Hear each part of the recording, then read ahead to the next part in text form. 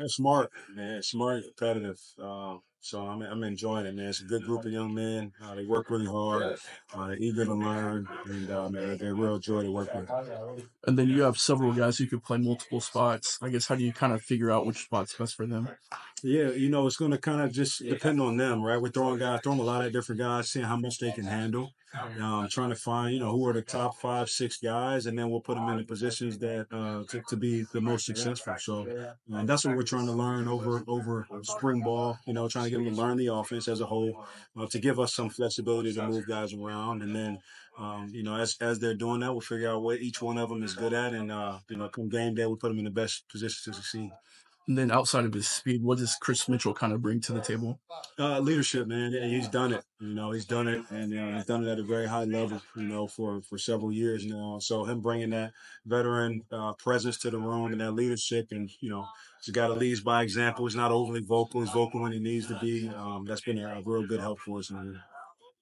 Those two guys like Deion and JT, how do you want to see them kind of step up since they program and kind of improve?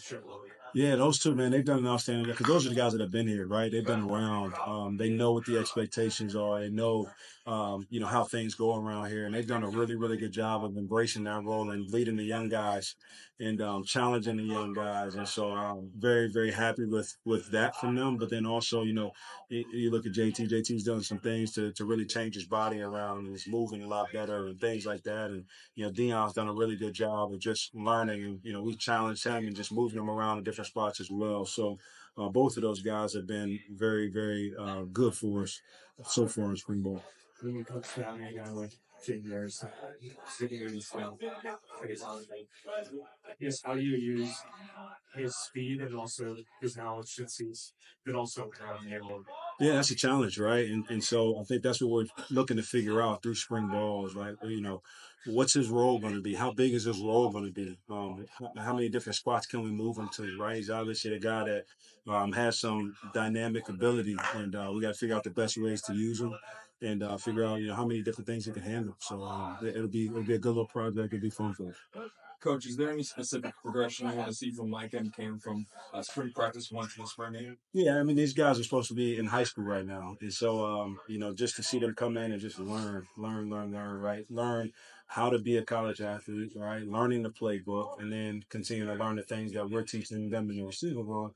And then applying those things. And I think both of them have done a really, really good job, right? All high school guys that come in, they start at different levels.